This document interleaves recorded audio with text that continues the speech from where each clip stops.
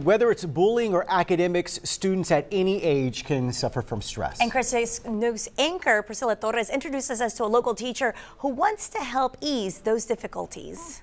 If students didn't need stress management, we would never hear tragic stories, and that is the point of my program. It's called Committed to Assisting Students, or CAS.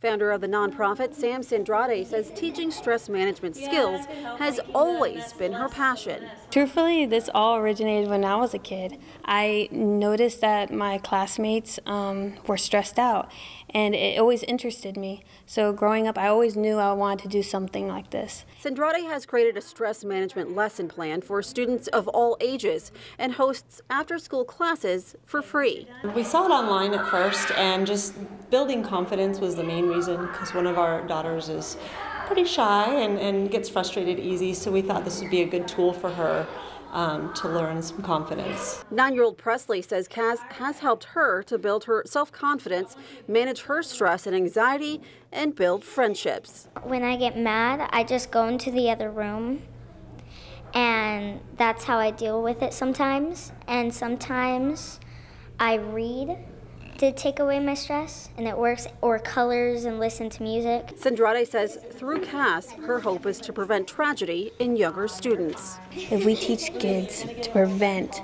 stress to the point where it causes these harmful, tragic behaviors, then we will live in a world that we never have to report these things. Priscilla Torres, Chris 6 News.